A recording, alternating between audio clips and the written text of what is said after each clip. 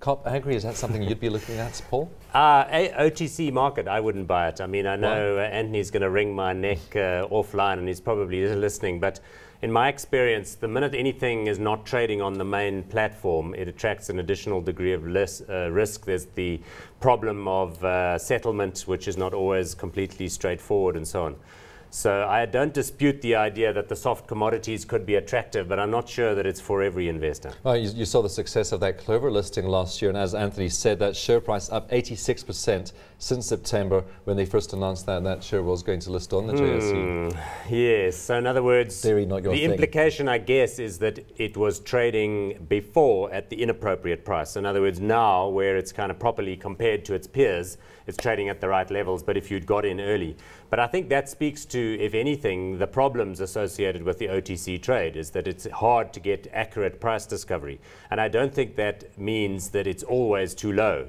I'm afraid sometimes it might mean that those prices in that environment are just not right or too high. But you don't necessarily want to wait for it to list on the JSE to get a proper listing, because by then you might have missed the boat. Well, I'm not sure that you want to be going there at all until such time as it's properly traded and you know you can get in as well as getting out. I'd avoid the exit, OTC thing completely, but I do concede that if you know what you're doing and if you've been watching the thing and paying attention and you look at the way it's bid and offered on those trading systems, that you might be able to get a good opportunity.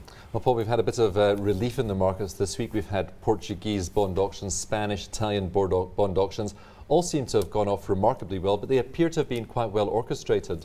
Yes, now look, I think you can make that criticism, but I think the bigger picture here is that those bears out there in the market that said we were going to experience massive sovereign risk default in 2009, they said it would happen in 2010, and then 2010 they said it would happen in 2011, but the fact of the matter is we just don't see it.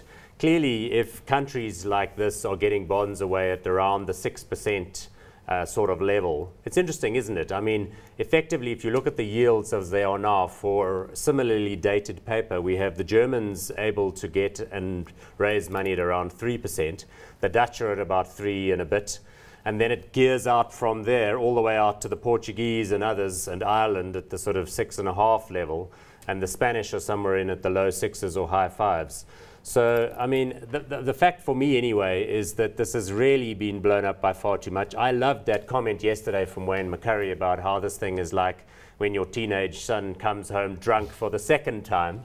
In other words, it's not something that you're exactly happy about, but it's not something that you know not how to deal with. And like your teenage son coming home drunk, I'm sure we're going to have more of these bond auctions going on, so it is going to be a recurring because theme. the amounts involved here, I think the Spanish raised sort of 1.3 billion euros or something, so it's very small money. It's like the market cap of Pioneer Foods, that's being raised.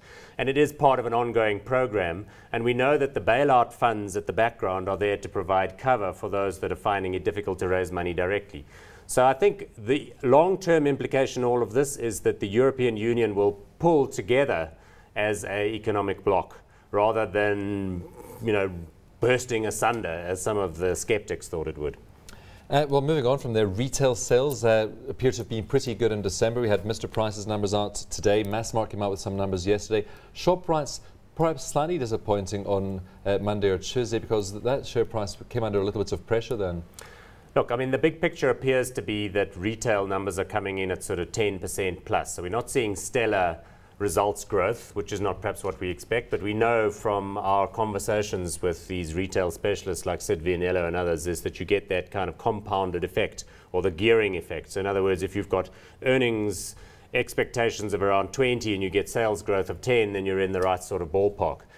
All I'm saying is, and we know this, is that the retailers did very well. They were the leading performer. One of the main reasons why the market now is at a level comparable or even close to where we were before at the market's all-time highs in 2008. The retailers have really lifted us there. So, I mean, they're justifying their ratings, but some of them will disappoint a little and others will exceed expectations a little. All in all, I guess we're getting what we're looking for. But those prices, as you say, quite full at this stage. So while we would expect the market to continue going higher, it's not going to be the retailers that take it unless, of course, we get some kind of sustained sort of economic V-shaped further excitement, sharper than expected economic growth in the Eurozone and in the US. The market rises, the recovery is seen to be coming sooner. Higher commodity prices, and South Africa experiences a kind of economic boomlet, which I guess is not out of the question. I mean, we're now in the same frame of mind as we were in 04, 05, except that we've advanced forward and we're now in the sort of post-meltdown recovery phase, and who knows, it might go better than we expect.